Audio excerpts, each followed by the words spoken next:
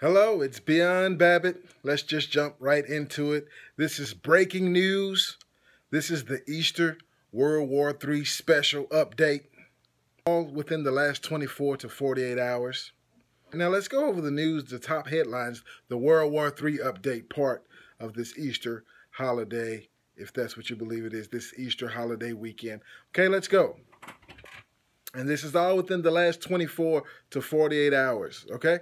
So the Metro is reporting that North Korea preparing for new nuclear test, Japan warns.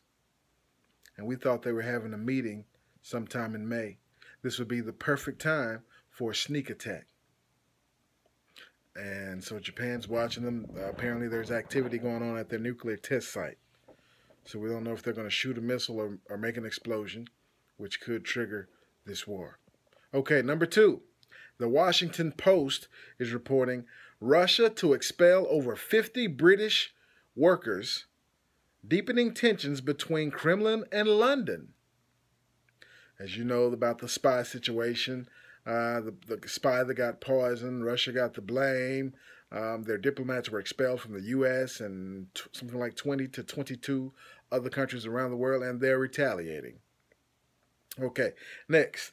9news.com is reporting Australian diplomats ordered to leave Russia within a week. See, that's tit for tat. It's starting to ratchet up. You know, you touch me and I touch you. It's going at a feverish pace. I suggest everyone be ready. It can go down at any time because something has to be the trigger that launches the whole thing. And we'll see. Okay, next.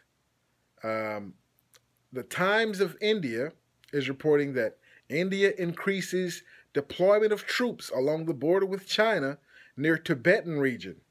Okay, and so we know what happened. India and China had about a 4-month standoff last year. And it's basically along the New Silk Road route, the OBOR, the One Belt, One Road. And so after the standoff, they thought they had an understanding.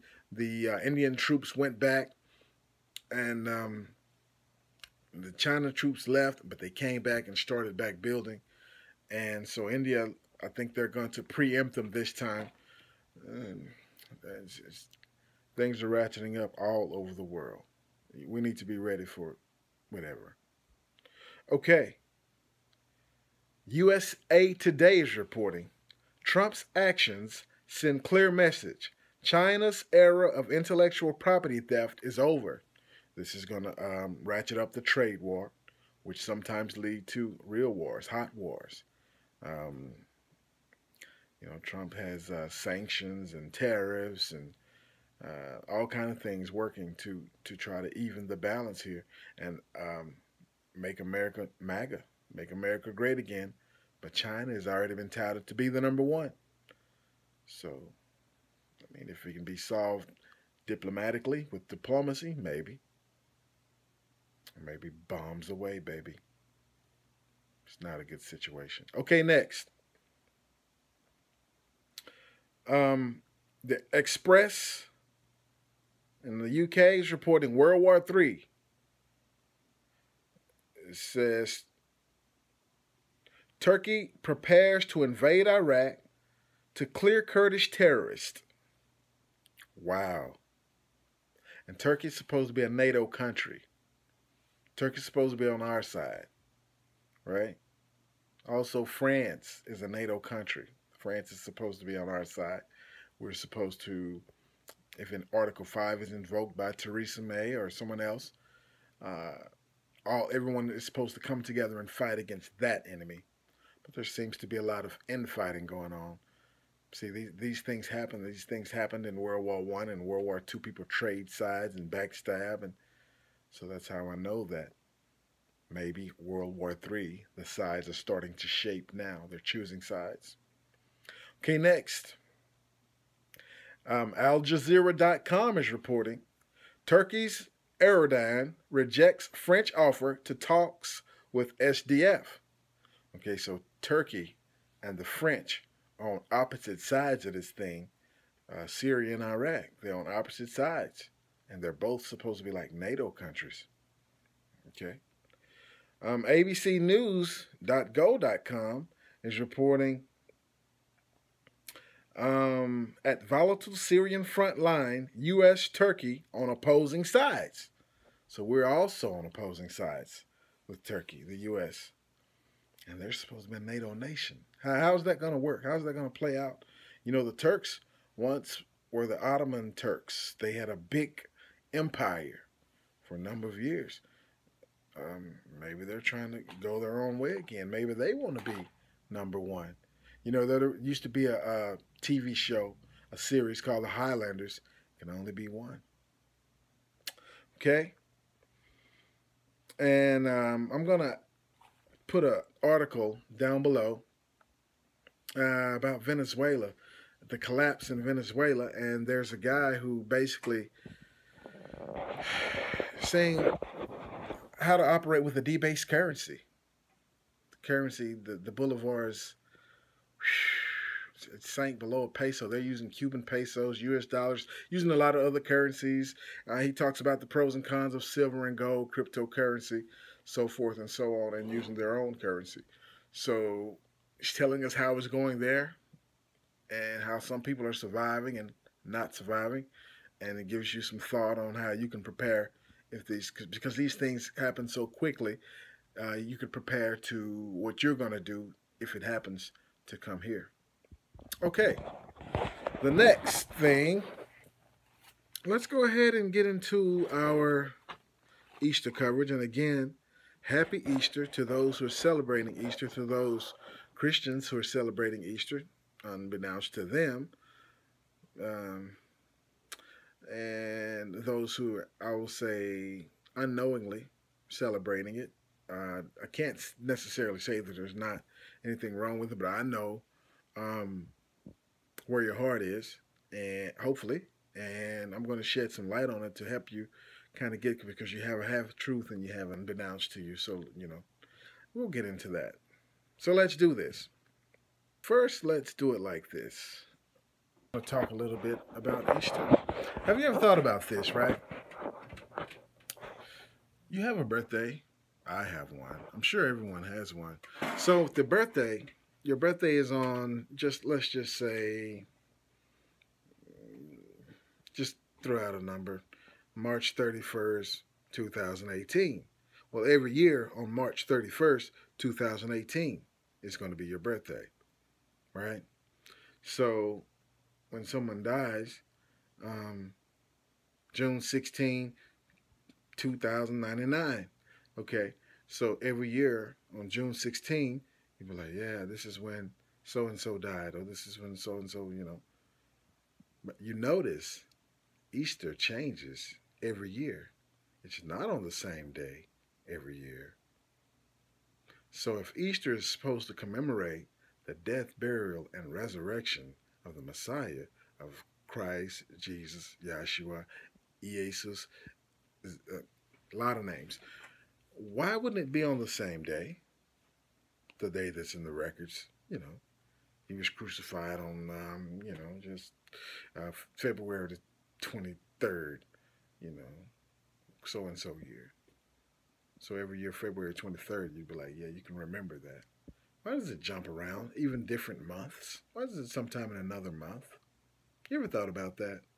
Have you ever paid it any attention? Okay, let's jump right into it then. First things first.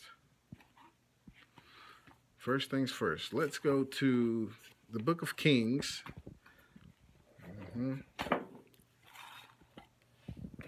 The Book of Kings. 1 Kings, chapter 11, verse 5 is where I'll start. Well, actually, I'm going to start at verse 1. I'm going to read this quite quickly. And it says, but King Solomon loved many strange women. By strange women, they said that means women who served other gods. So that's strange. Okay. So, but King Solomon loved many strange women, together with the daughter of Pharaoh, women of the Moabites, Ammonites, Edomites, Sidonians, and Hittites, of the nations concerning which the Lord said unto the children of Israel, Ye shall not go in to them, neither shall they come in unto you. For surely they will turn away your heart after their gods. Okay, so there's basically that's not the same God. They worship different gods, apparently. Okay, let's keep going. Solomon clave unto these in love. Okay, this is verse 3. And he had 700 wives, princesses, and 300 concubines, and his wives turned away his heart.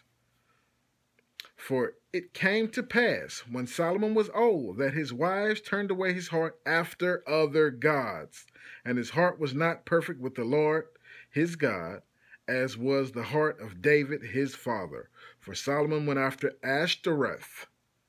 Ashtoreth, remember that name. For Solomon went after Ashtoreth, the goddess of the Sidonians, and after Milcom, the abomination of the Ammonites. And Solomon did evil in the sight of the Lord, and went not fully after the Lord, as did David his father. Then did Solomon build a high place for Chemosh, the abomination of Moab, and the hill that is before Jerusalem, and for Molech, the abomination of the children of Ammon. And likewise did he for all his strange wives, which burnt incense and sacrificed unto their gods. And the Lord was angry with Solomon, because his heart turned from the Lord of Israel. His heart turned from the Lord of Israel, which had appeared unto him twice, and had commanded him concerning this thing, that he should not go after other gods, but he kept not that which the Lord commanded. Okay, we'll stop right there. That's 1 Kings chapter 11, verses 1 through 10. Okay. Ashtaroth. You remember early back there it said, let's see, in verse 5 it says, For Solomon went after Ashtoreth, the goddess, female, of the Sidonians, and after Milcom, the abomination of the Amorites. Okay, I have a Smith's Bible Dictionary here. Let's look up Ashtoreth. It says a star in parentheses, and it says, sometimes a star is also a name for angel, sometimes in the Bible. Okay, it says the principal female divinity of the Phoenicians. That's Africa. Phoenicians are in Africa, North Africa. And it says, called Ishtar by the Assyrians, and Astarte by the Greeks and Romans. She was by some ancient writers identified with the moon. Okay. But on the other hand, the Assyrian Ishtar was not the moon goddess, but the planet Venus. And Astarte was by many identified with the goddess Venus or Aphrodite, as well as with the plant of that name, probably mean planet. It is certain that the worship of Astarte, because identified with that of Venus, and that this worship was connected with the most impure rites, is apparent from the close connection of this goddess with Asherah. So that was interesting. Ashtoreth, Ishtar, and a lot of other names. But it said God got mad at Solomon for going after Ashtaroth, Ishtar. I have another book here. Let's look and see what this one says. It's the pagan origins of the Christ myth. The pagan origins of the Christ myth. Now, I definitely don't believe that Christ was a myth, but let's look and see what this guy has to say about the holiday. This guy, he doesn't believe. At this point, when he wrote this book, he didn't believe. He thought Christ was a myth. But let's get into it, shall we? It says, this is on page 26. It says, Easter is likewise of heathen origin. It is an approximation of the vernal equinox. Easter falls on the first Sunday after the first moon. Easter falls on the first Sunday after the first full moon after the vernal equinox, the 21st of March, or as late as the 25th of April. The very name of the festival betrays its pagan source, for Easter is a variant of Eostre or Ostera, the name of the Anglo-Saxon goddess of spring. The festival of St. George takes place on April 23rd. It is a Christian replica of the ancient Perilla, or birthday of St. Rome. St. George was originally the Egyptian god Horus, who slew the Egyptian devil Set in the form of a dragon. The Festival of All Souls is a Christian copy of the ancient Egyptian Feast of Lamps, and so Arthur Weigel observes.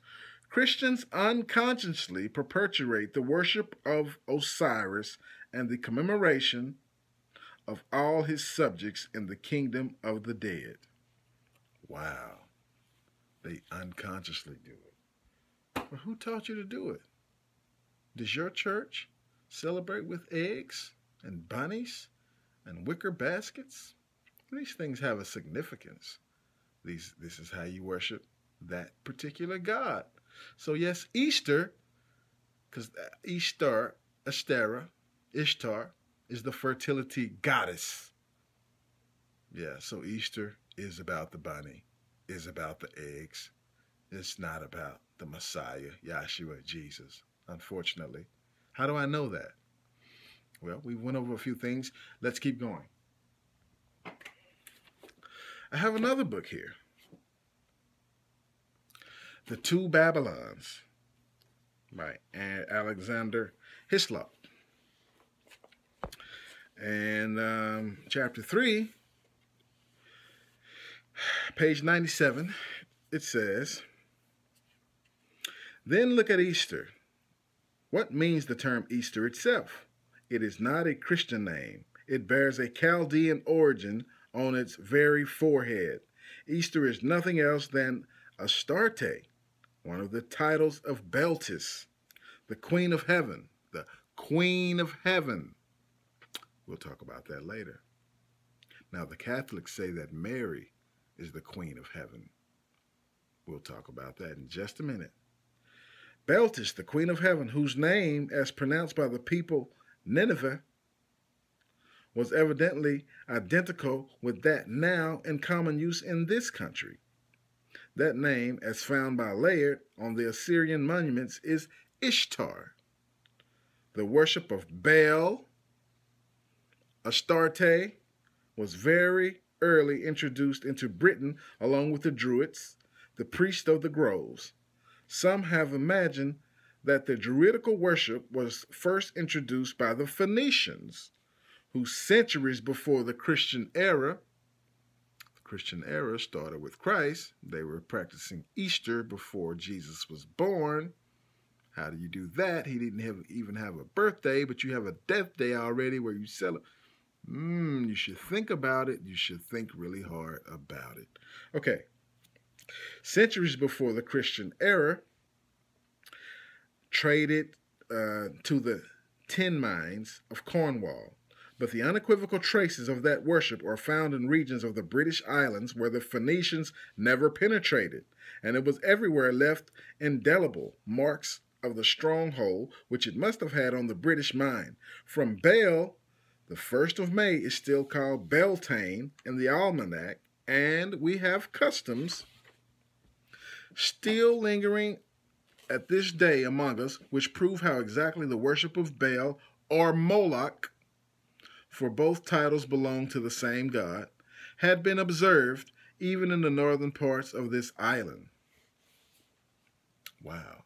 So I'm going to skip down to about half the page here on page 98. And it says, if Baal was thus worshipped in Britain, it will not be difficult to believe that this consort Astarte was also adored by our ancestors, and that from Astarte, whose name in Nineveh was Ishtar, the religious Solomonites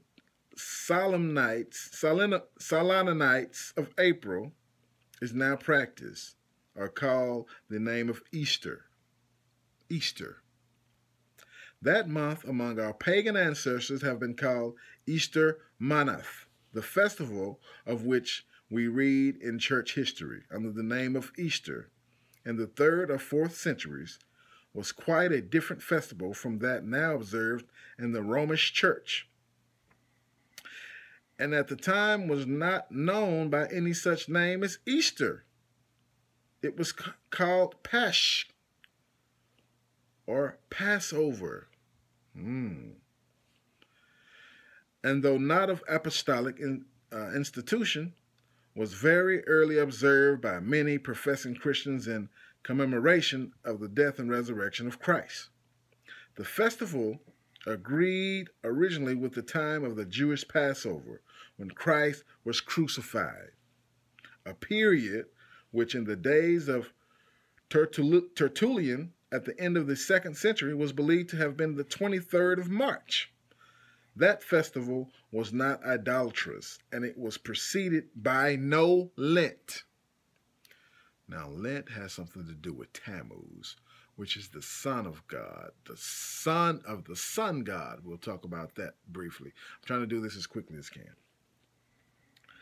It ought to be known, said Cassius, the monk of Marcellus, writing in the 5th century, and contrasting the primitive church with the church in this day, that the observance of 40 days had no existence, so long as the perfection of that primitive church remained inviolate. Whence then came this observance? The 40 days abstinence of Lent was directly borrowed from the worshippers of the Babylonian goddess. Wow. Wow. So they'll let you know it's not in history in the Christian religion, but it's pagan in its origin. It's pagan in its origin. Let's go over a few things right here. Who is Tammuz? Who is Tammuz?